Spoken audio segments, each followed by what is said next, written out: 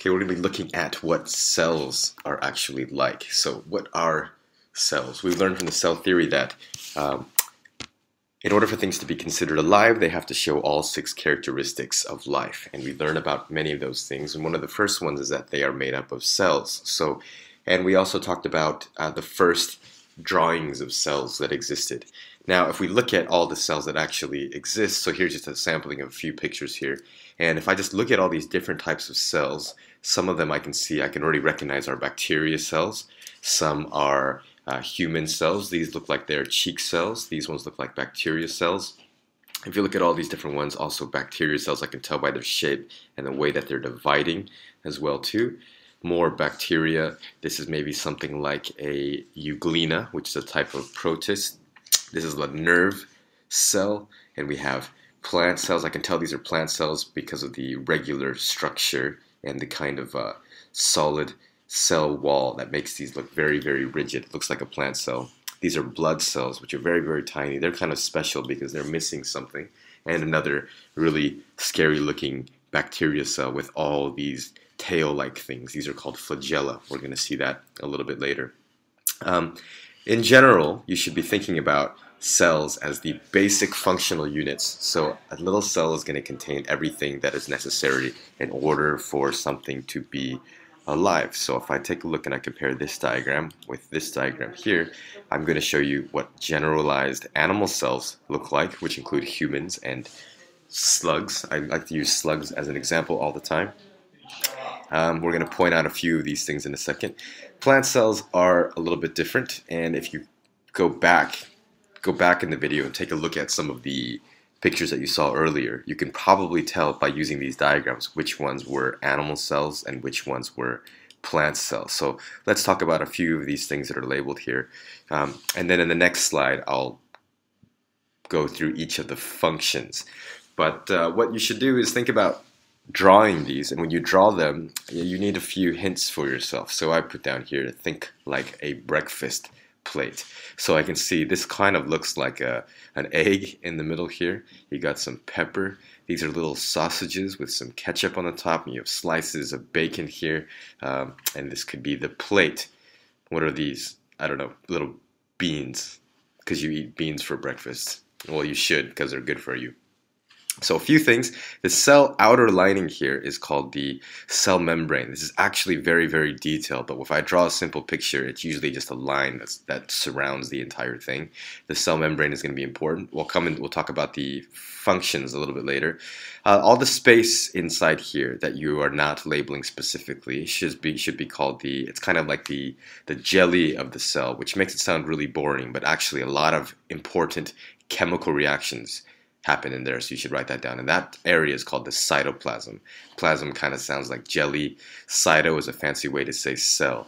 And then right in the middle is something called the nucleus. We'll talk a lot about the nucleus later, but for now, all the genetic information, the DNA, is actually stored inside the nucleus. So over here, let's look at plant cells. So plant cells, I can see a lot of the same things, and use the color here. Now, if you're looking at a diagram on a test, you won't have a color printout, so you have to use these shapes, like the little mini sausages with ketchup, like the little egg in the middle. So don't think about the colors so much. This is just a colored diagram, but don't worry about it. Plant cells are special because they have an additional outer layer here, which makes the plant cells a little bit more rigid, and this outer layer is called the cell wall. But the cell membrane is still inside. So this line here is the cell membrane, and this thicker area on the outside would be called the cell wall.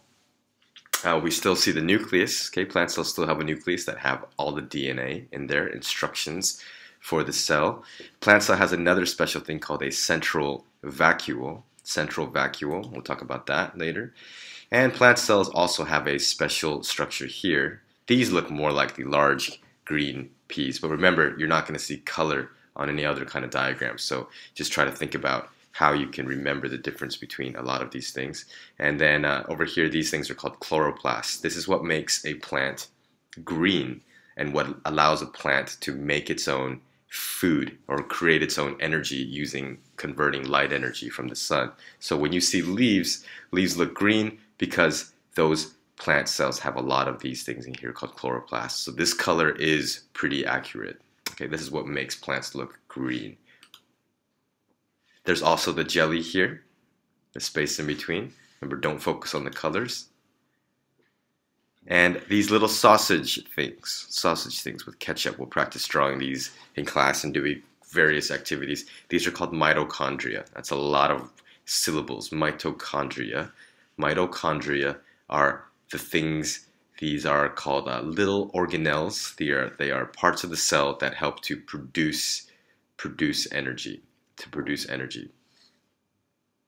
Okay, and so they're producing energy using actually glucose, using some sugar, so make sure you understand that. That may raise some questions for the plant cell, okay? So we said the chloroplasts are helping us to create food using light energy, but then these mitochondria can also use that food to actually make more energy for themselves. Okay, next, these small little things, this arrow is poorly labeled. It looks like it's touching the cell membrane. I'm sorry, you need to stretch this over to here, and these little things are called lysosomes. Now, let us take a look at one more thing, which is these slabs of bacon. We're going to call it Golgi complex. There's a lot of things in here, which is why we're going to do various activities to help us understand what all these things do. But one more tiny thing, the little peppers things here are called ribosomes, and you'll see there are actually ribosomes over here as well. Okay, there would be Golgi complex in the plant cells as well too, if you want to make a note of that.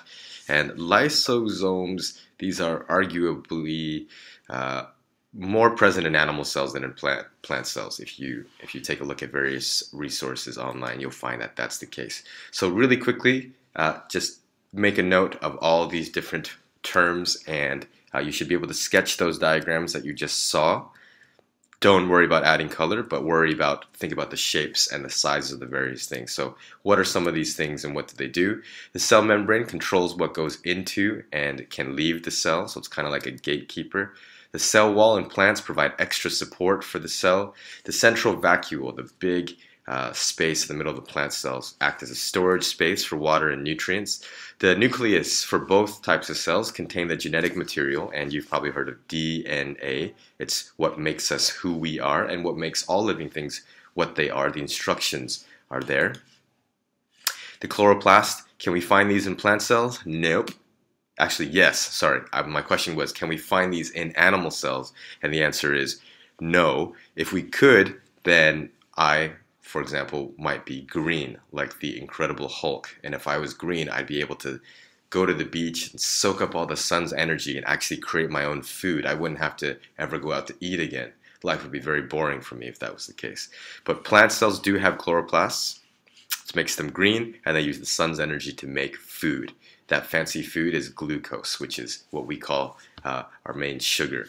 Mitochondria produce energy for the cell, but they use this glucose. So we can do that, but I have to actually eat the glucose. Plants can use this as well, using the glucose that they've made by themselves.